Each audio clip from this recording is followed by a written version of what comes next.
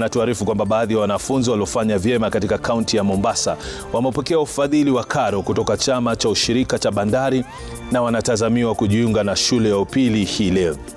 Aidha, wadau wa elimu kutoka katika kaunti ya Mombasa wamewataka wahisani kujitokeza na kuwasaidia wanafunzi waliofanya vizuri, wakisema idadi kubwa ya wanafunzi huenda wakakosa kuendelea na masomo yao, hasa wasiojiweza, pamoja na kupanda kwa gharama ya maisha.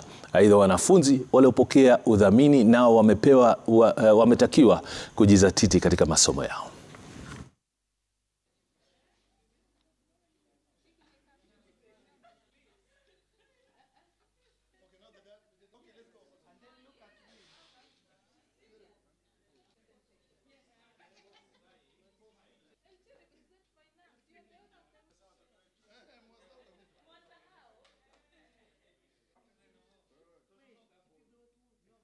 And it has really helped us because you understand the situation of our economy.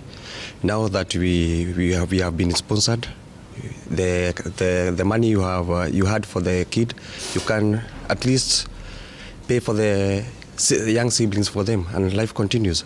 Because by doing this, at least we are encouraging our children to do good. Those are the institutions who are in a position of helping the needy students, or the first, not necessarily the need, but the one who has excelled, to say that my efforts were not wasted and they are given at least a chance to read.